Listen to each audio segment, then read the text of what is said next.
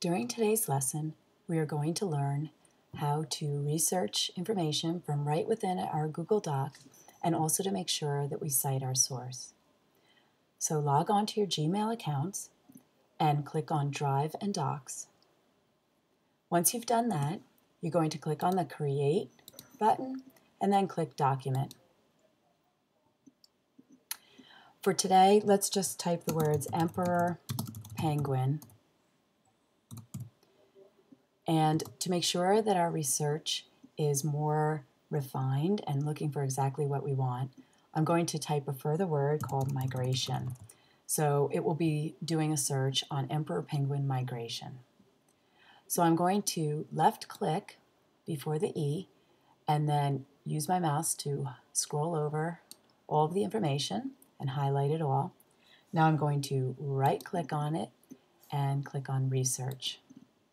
You may receive a pop-up, and if you do, you're going to click on No.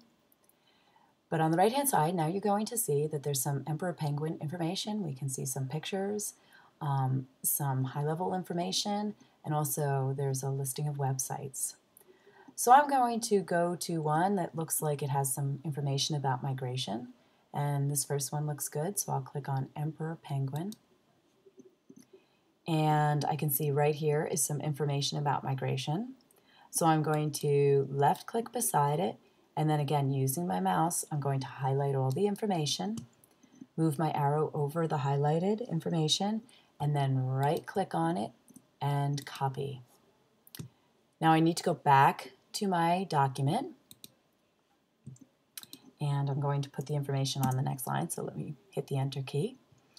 And now I'm going to right click and paste the information into my document. So here it is.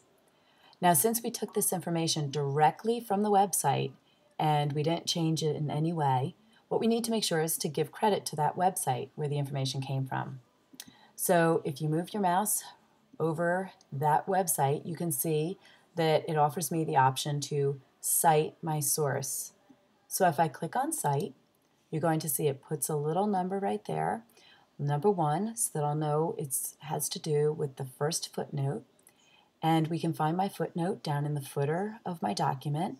So you can see right here is my 1 and all of the information about that website in MLA format. So if we ever had a question about where that information came from, it will be right there. If you have any questions in the future about or need to remember how to do research within your Google Doc or cite your source, you can always go back to our school's portal and click on Recorded Lessons, and you can review the lesson.